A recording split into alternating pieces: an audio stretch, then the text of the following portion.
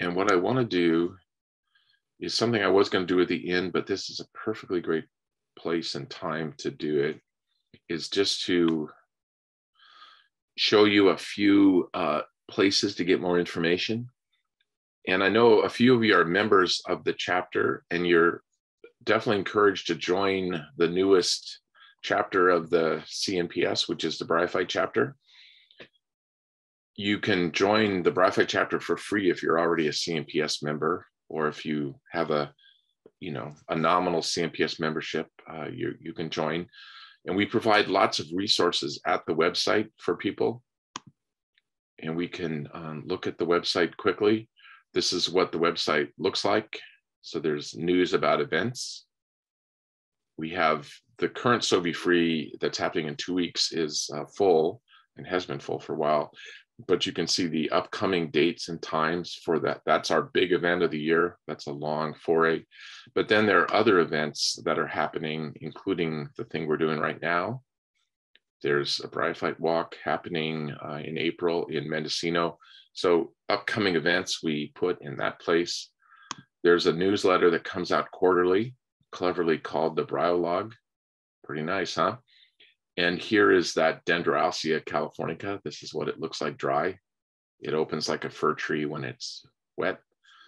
And we put our news here, just like all the CNPS chapters do, and announcements and so forth.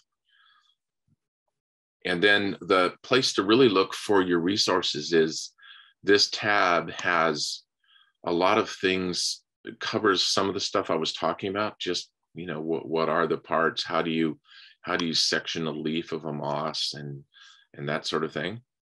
Then that's for real beginners. There's a tab here on tools, what's the recommended kind of hand lenses to get and so forth. We have literature here and, what are the best keys and things like that to identify the Bryophytes in different places. The California Mosses is a book that is still for sale by CNPS. If you're looking at my screen, I'm going to hold it up right here in front of it. You can still get that from CNPS. There's a link to where you can buy it. It's on a real discount right now. And one thing I wanted to show you was the moss e-flora. Unfortunately, we don't have it yet for the liverworts, but for the mosses, where do we got that linked? We have it linked somewhere. I guess I can't find it right off the bat. I think I already have it open here somewhere. No, I guess I don't. There's an online e-flora available at one of these links that there's a bunch of Madroño issues, by the way, but we took the information from the Madroño issues and we put it into a web form. So definitely check that out. Okay. Then, well, here's a picture of what the e-flora looks like.